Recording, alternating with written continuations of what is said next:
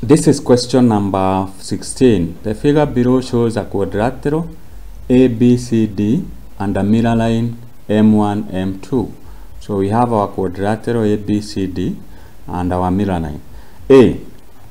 Draw the quadrilateral ABCD plane, the image of ABCD and a reflection in the mirror line M1, M2. So you can use your geometrical set. You can either use a compass and you drop a perpendicular. From C, you make two arcs like that, and then you will be able to join a line. The principles of reflection. The distance from the mirror, from the object, like for example, let's start with A. The distance from A to the mirror line is the same distance from the mirror line to the image. Again, the second principle.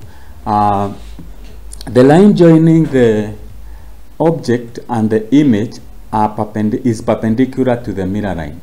So you can use a compass. Another way is you can use a protractor to be able to get the line here, and then you use a ruler. I find it easier for me to use a protractor, and I can get the angle 90 from the mirror line, so I'll be able to set my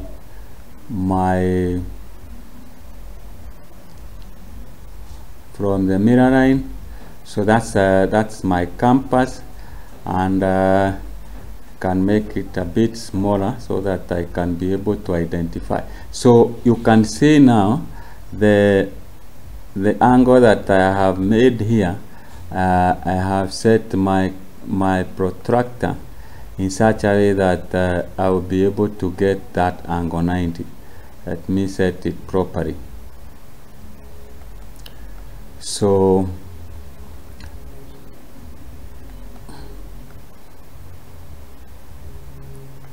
that way I'll have identified a point where I have angle 90.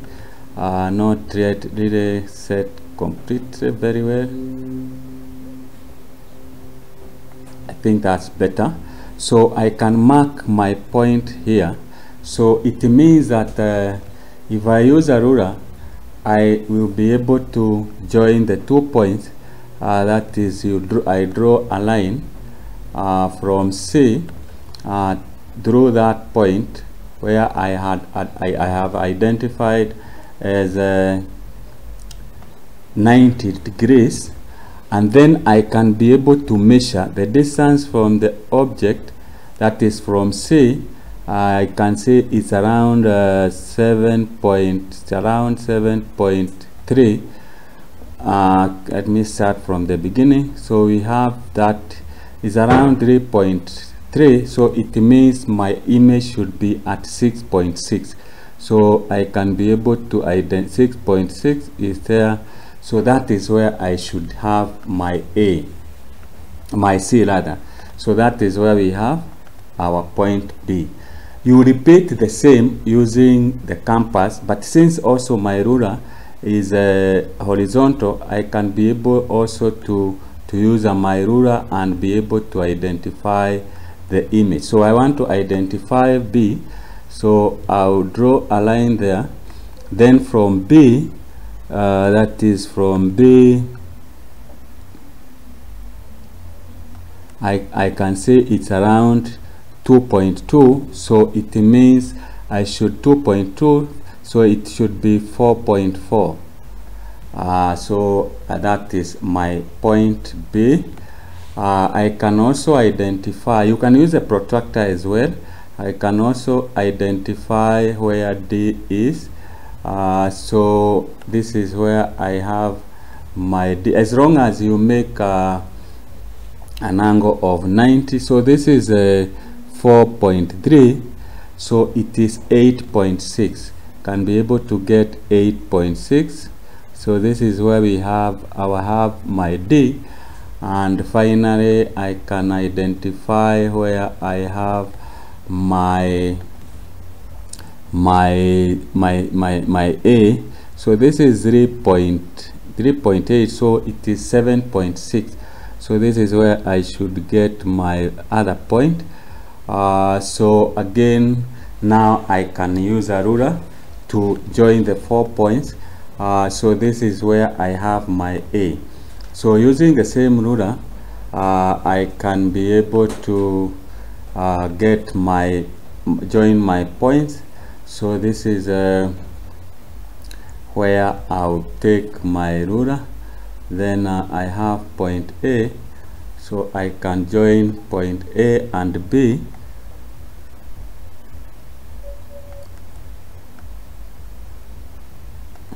So that is where I'll have my A and B, not like that, my A and B. Let me use a better, my A and B.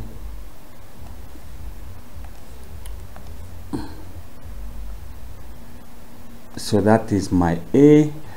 I can as well join A and let me put it here. Then I can join B and A somewhere there. It should be easier when you are using the geometrical set. So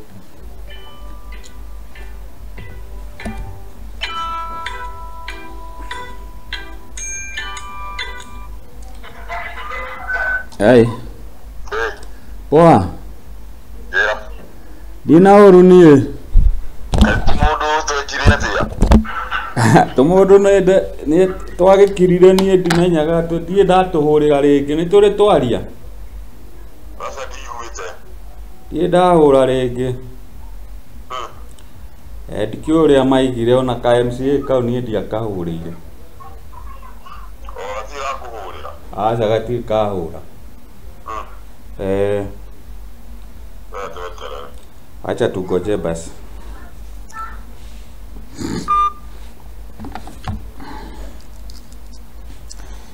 So you can also join A and D here. Can join A and D. That is where you have our A and D there.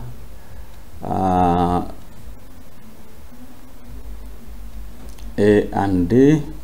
Then finally we join the our A and D, and you should be able to do that. So once you join that, then you have, that is reflection. Using your mathematical set, you should move faster and also get a better image. Now, but the most important thing to note is that you follow the two principles of reflection. That the distance from the object to the mirror line is the same as the distance from the mirror line to the image. So this is our plane. This is our A, B, C, D plane. So we have A. I think this should be D, and this should be B, and this should be C. I think we did the wrong naming. So this is C. A, B, C, D. So those are the most. And then the other one is at the angle, the line joining the object and the mirror and the image makes an angle of 90 degrees with the mirror line. So those are the most important things that you need to work on. And then once you follow that, you should be able to use your mathematical instrument to do that. Then you have B. State the type of congruency between A, B, C, D and AB. So this is called indirect. Indirect congruence. Indirect congruence means you have to rotate, or you have to overturn this object so that it fits onto the image. That's why we are calling indirect.